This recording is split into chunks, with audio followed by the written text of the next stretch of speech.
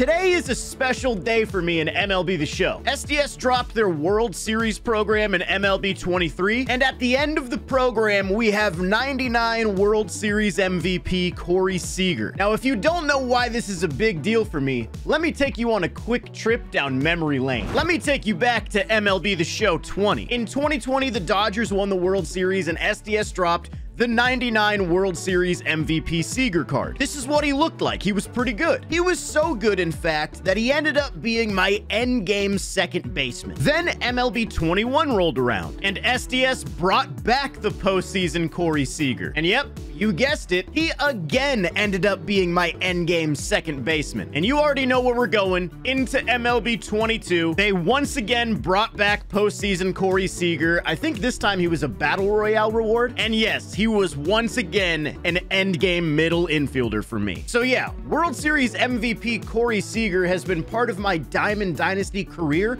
longer than anyone other than maybe Mike Trout, and now we finally have a new one. Gotta be honest, as an Angels fan, I wasn't rooting for the Rangers to win the World Series. I was rooting for the D-backs. But also in the back of my mind, I'm thinking, maybe another Corey Seager though. Now, to be honest, I don't really care how this card compares to the previous one. This one could be weaker. I don't really know. I don't remember the attributes off the top of my head, but it doesn't matter for me. It's the fact that we got a new World Series MVP Corey Seager.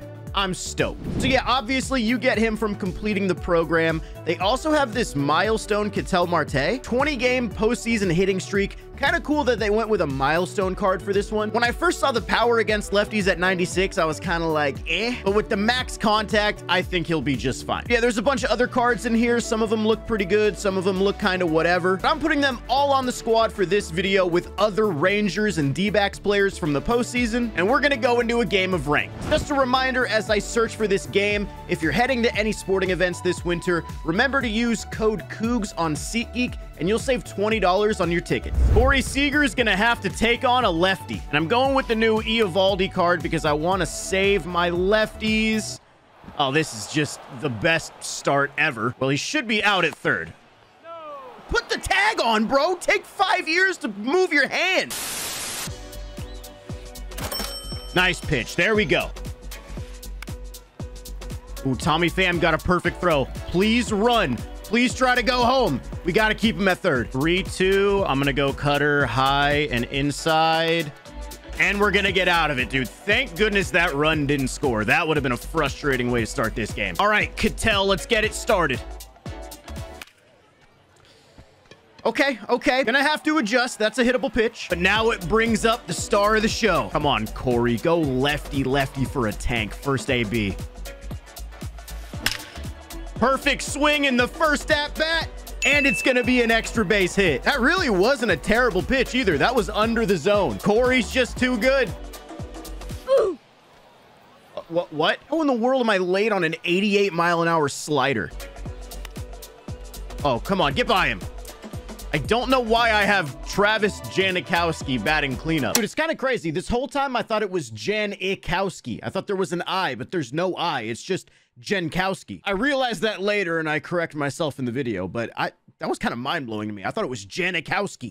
Anyway, I have 2 questions for you guys in the comments of this video. First off, how do you feel about the new World Series program? Do you think it looks good? Are you going to get the new Corey Seager? Are you going to go for the new Ketel Marte? Keep in mind, it is some free cards for, you know, the collection for Season 5 as well. So, you know, are you going to do it? I just want to know. Tommy? Let's go. And my other question goes back to kind of the intro of this video where I was showing you guys kind of how important of a card the World Series MVP Corey Seager has been for me in my Diamond Dynasty journey. Oh, that would have been a sick play. My question for you guys is, if you've been playing Diamond Dynasty for multiple years, are there any players that just kind of automatically get a spot on your team? Or even better, are there any players that just have been with you for multiple years that always just seem to end up on your God squad? It doesn't even have to be the best players. It doesn't have to be a Mike Trout, a Mickey Mantle, anybody like that. Just any players that kind of always end up playing the best for you that you find yourself using year in and year out. Let me know. I'd love to hear some different cards and some other people's teams and, you know, legendary cards for people. I think it's cool. Perdomo, that's going to be a line out. Nice. Man, Janikowski and Perdomo back-to-back in the lineup. That's a scary duo. Why am I swinging at that? Well, I mean, it's not even a bad swing, but take a pitch. Oh, we're going to be on the board. What a swing from Jonah Heim. 459. That was hit further than I thought. Oh, one more thing I forgot to mention. I probably should have talked about this earlier, but I forgot. There is a new event with more World Series cards. I forget who the 97 is, but one of the 99s in the event is 99 Corbin Carroll, and the other is 99 Marcus Semien. So yes, those two guys did get a card. They're just not in the program. You got to play events to get them. Ooh, that was not a great pitch. I dove a little early. I still might have been able to make that play. Fastball up and away at 95. Let's go, Eovaldi. Might have him with the splitter here. Come on, get that out at second. If I don't turn it, that's fine. I mean, dude, what a play from the middle infield. All right, let's hopefully have a better at-bat with Marte to start the third. Ooh, 69 speed. I am gonna beat it. Come on, Corey, bring him in. 2 for 2. I love this guy already. Oh, I gotta lay off that pitch. Come on, bro. It's a 1-0 game. I need these runs. Now I'm putting it in the hands of Travis Jankowski. Just walked. Okay, let's get it, Perdomo.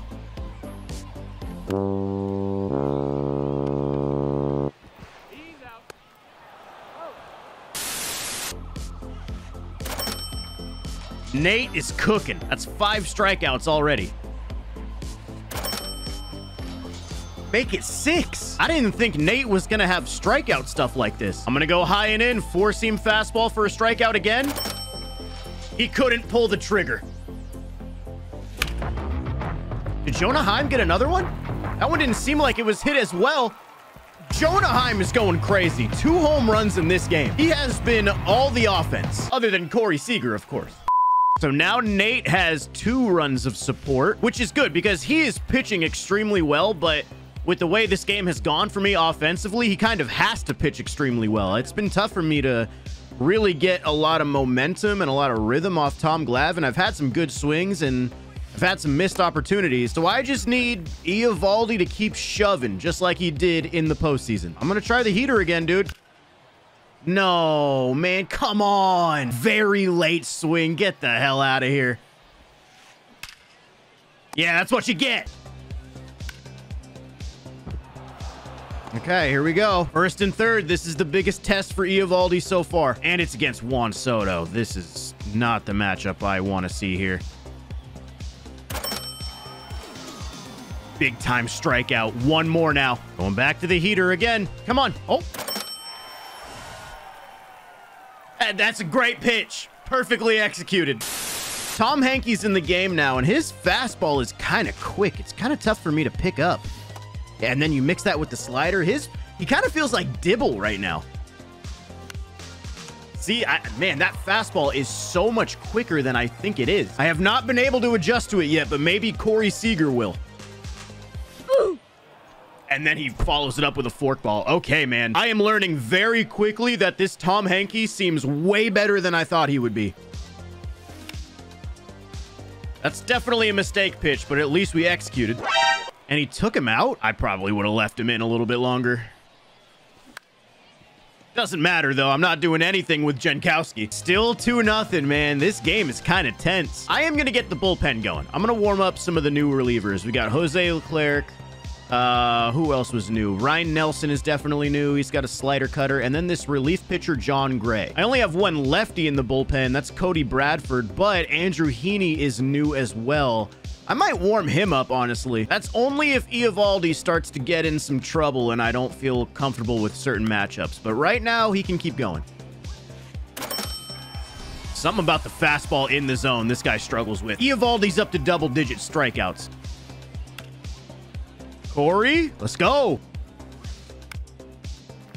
That's big, dude. Back-to-back 1 pitch out, 6 shutout innings for Nate with 10 strikeouts. Out of everybody, how is it him that's stealing the show in Seager's debut? I can't believe I just did that. I'm in shock. Line out. We got a guy there. Pitch count is looking solid at 72 as well. I love the quick outs I've been getting. That is 4 straight outs on the first pitch of the at-bat. This is beautiful stuff.